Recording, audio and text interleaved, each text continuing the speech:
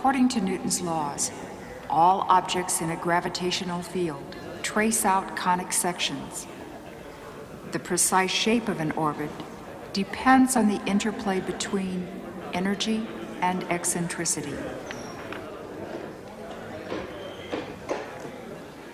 All right, we're all set now to plunge in and see why trajectories in space follow the conic sections. But before we do, there's something curious I'd like to tell you about. The conic sections have not only mathematical properties, but also grammatical properties. That is, for each of the conic sections, there's a construction in the English language. For ellipse, there is ellipsis. For parabola, parable, and for hyperbola, hyperbole. Ellipsis means leaving something out of a sentence that can be understood. For example, when you say physics is more fun than chemistry, that's ellipsis, because what you should say is physics is more fun than chemistry is. A parable is a story that's intended to teach us something, as in the story of Isaac and the apple. And hyperbole is an extravagant exaggeration, as when you say, this is the greatest physics course in the world. It's really true that these words are related to the conic sections. You can find that out from any good dictionary, but nobody seems to know why. That's a mystery. But today I'd like to go into a much deeper mystery. I remember once, when I was old enough to know about the conic sections, but not yet old enough to know about Isaac Newton, I went to a show at the planetarium. And there was an exhibit there which said that the bodies that fly around in space, planets and meteors and asteroids, follow trajectories which are either ellipses or parabolas or hyperbolas. And I remember being absolutely stunned by that. Why should those bodies fly around in courses which are curves having these special mathematical properties? Well, it is a breathtaking fact, because it brings us face to face with that same mystery that has awed everyone from Galileo right up to Albert Einstein. Nature obeys mathematics. Today, our job is to do the mathematics that nature obeyed in designing the solar system. From a scientific viewpoint, the strategy for finding the ultimate secrets of the universe is for the most part still unknown. But scientists know that strategy has something to do with logic, with trial and error, with taking risks and going to the limit. If viewed in a certain light, not only the strategy but the universe itself may turn out to be some sort of cosmic game, a game that has been played for the highest stakes and for the longest time. Sometimes, playing conditions have been less than ideal. There's been war, poverty, and poor health, and there's been the threat of torture. But no matter the odds or the obstacles, there have been great players, scientists such as Kepler and Galileo, who, in order to satisfy themselves about the rules, have had to play the game. A game of serious consequences and profound implications, but like Star Wars, like a hand of 5-card stud, or a stick of 8-ball, a game nonetheless. After all, human knowledge, like any number of games, evolves with increasing skill. And the rewards of science pay off in the currency of mathematics. Of course, not all games require genius. And certainly not all games require the genius of Galileo Galilei, even though he too was creative, inspired, and very competitive. For example, in a field along these lines, when he was on a roll, Galileo had no competition. Perhaps that was because, at least on this level, it was the only game in town. Galileo rolled the ball hours on end. But it wasn't all play and no work. In fact, with just such a game, he was actually able to slow down falling motion. And locked in competition with nature itself, Galileo made some remarkable discoveries. For example, the distance fallen is proportional to the square of the time. Though all bodies, even his own, fall with the same constant acceleration, Galileo rose to make many other remarkable discoveries.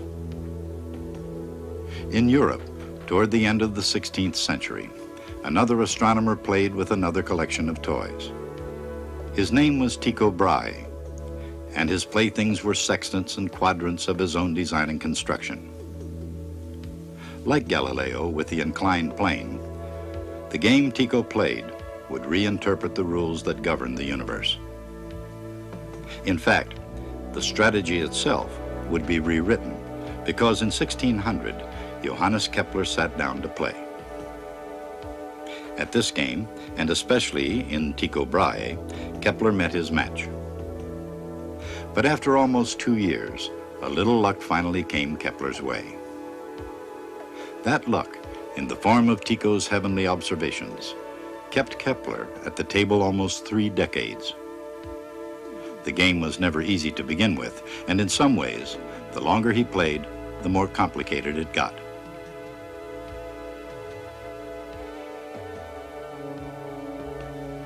But by the end, Johannes Kepler had won his final round of cosmic mathematics. The victory became known as Kepler's 3 laws of planetary motion. The law of ellipses,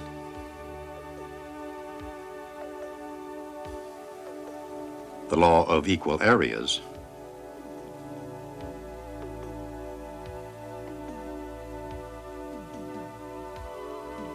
and the law of harmony.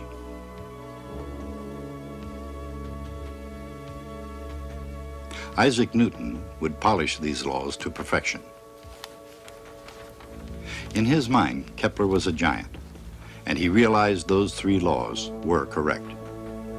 Newton imagined Galileo as a giant as well, and saw that his law of falling bodies was likewise correct. But in science, as well as history, timing is everything. And it took Newton's era and Newton's genius to explain why they're correct. He explained the laws of both Galileo and Kepler by deducing them from his own laws, the laws of gravity and motion. Because of those laws, the equation of the Earth's orbit is that of a conic section, and in particular, an ellipse.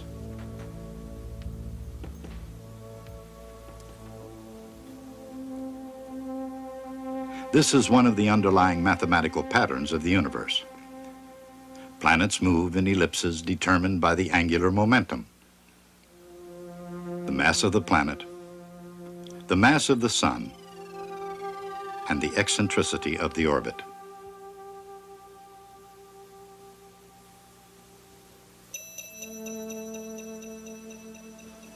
But Newton's solution doesn't say that the orbit of every heavenly body must be elliptic. It can be a parabola, or a hyperbola, or even a perfectly platonic circle. Is this really the shape of things in the heavens? And if so, what determines the precise shape of a body's orbit? All conic sections do appear in the heavens, and the key to the precise shape is to be found in the energy of the body. Picture what happens to that energy as a planet zips around its orbit. When the planet falls close to the sun, its potential energy is low. But the planet speeds up, so the kinetic energy becomes high. At the outer reach of the ellipse, with its low kinetic energy, the planet sort of loafs along. At the same time, because of the greater distance from the sun, its potential energy is high. In other words, the potential energy and kinetic energy of the planet keep trading back and forth. Like the potential and kinetic energy of a swinging pendulum, one goes up, the other goes down.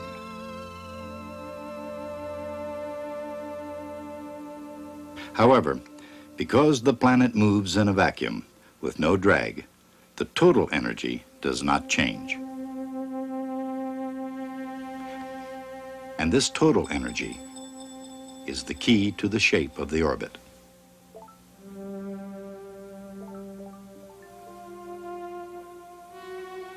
The quest to find the shapes of orbits was undertaken long before Kepler's attempt. Ptolemy sighted the stars with a small quadrant, and such instruments have enhanced astronomical observations for centuries. With the help of Urania, the muse of astronomy, Ptolemy saw to the limits of his vision and imagination alike. Later, Tycho Brahe called his island observatory Uraniborg, named after the same muse. At Uraniborg, Tycho built stargazing gadgets that were beyond compare before the invention of the telescope. Tycho's brilliance in seeing afar was only outdistanced by his vanity. Fancying himself a scientist king, in one sweeping gesture, Tycho pointed out his kingdom, which took in nothing less than all of heaven itself. With instruments almost as strong as his sense of self-worth, Tycho was head and shoulders above all the other astronomers on Earth. His 2 minutes of arc, which is equivalent to about 1/15 of the diameter of the moon as seen from the Earth, was 5 times more accurate than any measurement in history. Only after 1609, the year Galileo looked through his telescope, did astronomical vision improve to any degree. It's improved considerably. By means of radio telescopes, accuracy has increased to 1/1000th of 1 second of arc. In human perspective, that's about the width of a hair, seen at a distance of 10 kilometers. Featuring both power and precision, modern telescopes are able to see countless objects that before now could be seen only in the astronomer's dreams. For instance, Pluto, though invisible to the naked eye, stands out clearly in these photographs. Trying to explain irregularities in the orbits of Uranus and Neptune, an astronomer named Percival Lowell predicted Pluto's dreamlike existence before its visual reality came true. Later, Clyde Tombaugh searched hundreds of photographs for one tiny little blip moving amidst the fixed stars. And when he found it, he found Pluto. And when he found Pluto, he found a rather eccentric ellipse. It actually crosses inside the orbit of Neptune. Halley's comet, discovered by Newton's friend, Edmund Halley, has an elliptical orbit that's even more eccentric.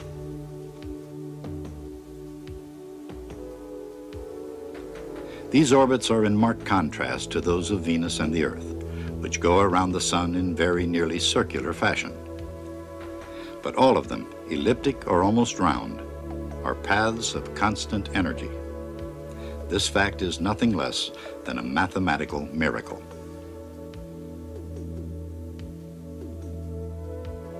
Behold a planet, moving in an ellipse, sweeping out equal areas in equal times. It has kinetic energy and potential energy. At any point in the orbit, the total energy is the sum of kinetic energy and potential energy.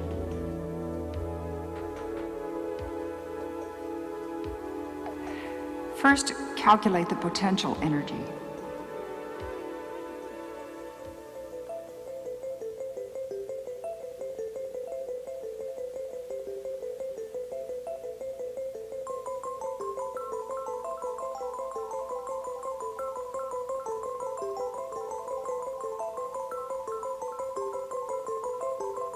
The potential energy follows a cosine curve.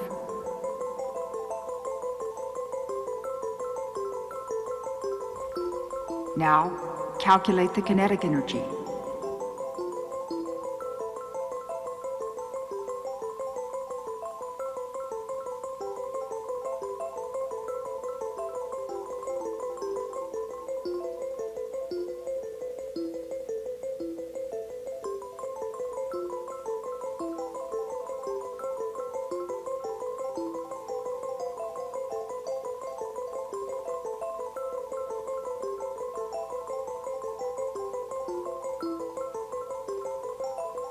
The kinetic energy follows another cosine curve.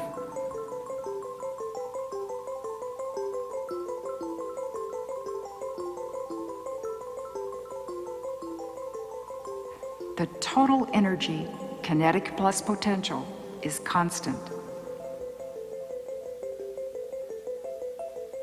That's because the cosine terms cancel in the addition.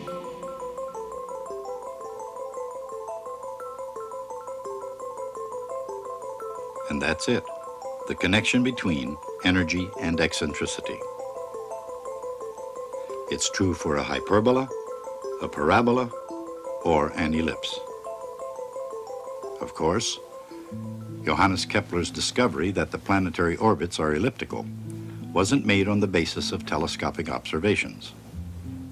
Even before the existence of the most elementary telescope, Kepler made his discoveries based on totally human observations.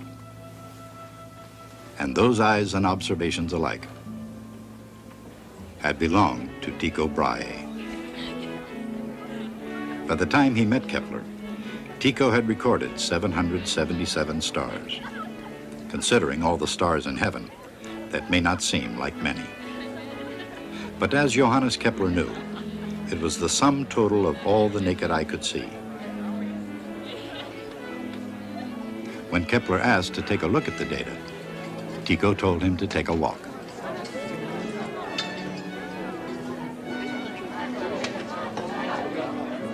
Tycho considered the serious-minded Kepler as somewhat of a plaything.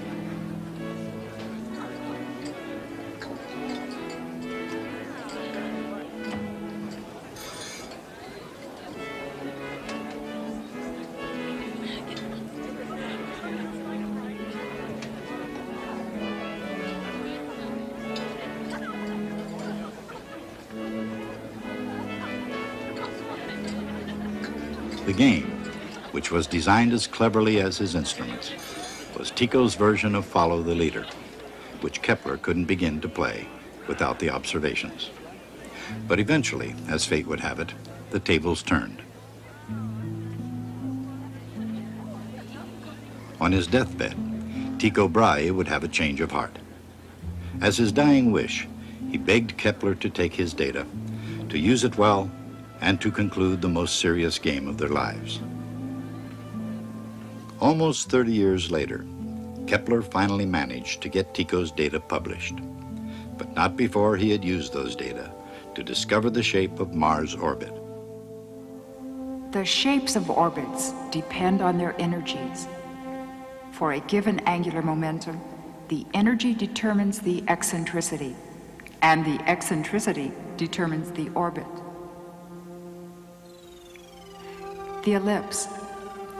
When the total energy is negative and the eccentricity is less than 1, the orbit is an ellipse. Positive kinetic energy is too small to overcome the negative potential energy. Therefore, trapped in a closed orbit, the body can never escape the solar system. The parabola. When the total energy is 0 and the eccentricity is exactly 1, the orbit is a parabola. If a body started with 0 kinetic energy and fell from infinity, it would whip once around the sun and return to infinity. It's highly unlikely that positive kinetic energy and negative potential energy would exactly balance this way, but it's possible. The hyperbola. When the total energy is positive and the eccentricity is greater than 1, the orbit is a hyperbola. If an object were shot toward the sun from very far away, its positive kinetic energy would overcome its negative potential energy. Some comets have hyperbolic orbits. The circle. If the energy has a special value, the eccentricity is 0. And the orbit is a perfect circle. This is the lowest energy a planet can have for a given angular momentum.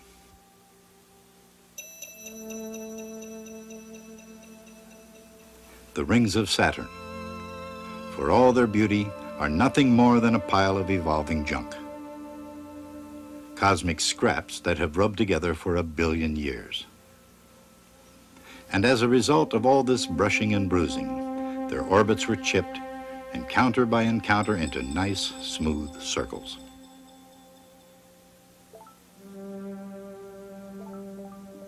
That's known to be true just because of the relation between energy and eccentricity, even though computing 1 million interacting orbits is beyond the mathematical capability of the most powerful computers on Earth. To the degree that modern astronomy is effective, it owes its effectiveness to the invention of the reflector telescope. The mirror of this one has been ground and polished to tolerances that are measured in thousandths of a centimeter. Such accuracy wasn't always possible, but the principle was nearly always the same. To focus the light properly, the reflecting mirror must be ground in the shape of a parabola. The grinding requires skill, patience, and most important, a compound of messy, mud-like lens grinding polish. The first man to complete this task, it was a messy job, but somebody had to do it, was rewarded with an invitation to join the Royal Society. His name was Isaac Newton, and it was the reflecting telescope, not his other discoveries, that first made him famous. A fame that, like the parabolic mirror, endures and evolves. Today's giant telescope, and this is no small wonder, is an extension of Newton's principle. But again, human exploration into space, the grandest game in the solar system, didn't begin with Sir Isaac Newton. There were, after all, those shoulders upon which he stood to play. Galileo and his toys, the stuff of which the law of falling bodies was made. Tycho and his observations, pieces of a puzzle that changed the course of cosmic history. Kepler, who played with Tycho's observations in the most clever and calculating manner, and who in the end rewrote the rules. Of course, while the game didn't begin with Newton's genius, neither did it end there. Modern scientists, like Newton before them, take their turns at trying to unlock the cosmos. It's still a fantastic and ongoing game, in which now the best players see 15 billion years into the past. And the answer, the winner's prize, is a peek at the very origin of the universe. So the question is, who's up next? As I told you before, the first to know what Newton had done was his young friend, Edmund Halley. Halley realized that according to Newton, although the orbits of the planets happened to be very nearly circular, it was also possible for a body to have a very eccentric elliptical orbit like this. If there were such a body, it would be sighted by us, and then it would go far, far away for many years before it came back to be sighted again. So he consulted the historical record, and he found sightings in 1531 and 1607, and again in 1682, that were so nearly identical that they had to be the same object. That, of course, was Halley's comet. But the critical test was to predict when it would be seen again. And he did. Unfortunately, in order to find out whether he was right, he would have had to live to be 102. And he didn't make it. He only lived to be 86. Nevertheless, just as predicted, on Christmas Day of 1758, Halley's comet was spotted once again. As I'm sure you know, its most recent round trip brings it by us in 1910 and again in 1986. So that's it. We've explained the structure of the heavens. That mystery from time out of mind has finally been solved. Many years ago, there was something called the Pythagorean Brotherhood. They were followers of the master Pythagoras of Samos. It was a semi-mystical, mathematical priesthood. neophytes would have to go through a long and difficult apprenticeship to purify the mind and cleanse the soul before they could be entrusted with the awesome power of mathematical knowledge. Well, today, after a long and difficult apprenticeship, you have been permitted to peek into the inner temple of human knowledge. I hope you'll use that power wisely. But right now, you can get out of here. The eccentricity of an orbit depends on the energy of the moving body. Negative energy means an elliptical orbit. When the total energy is zero, the orbit is a parabola. When the total energy is positive, the orbit is hyperbolic.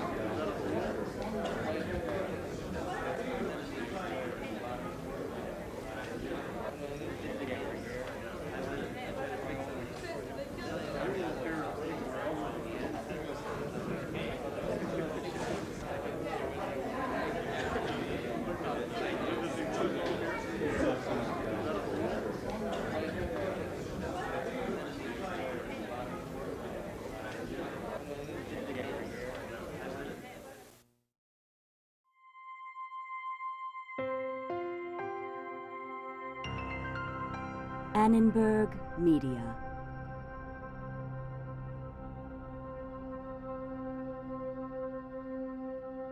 For information about this and other Annenberg Media programs, call 1-800-LEARNER and visit us at www.learner.org.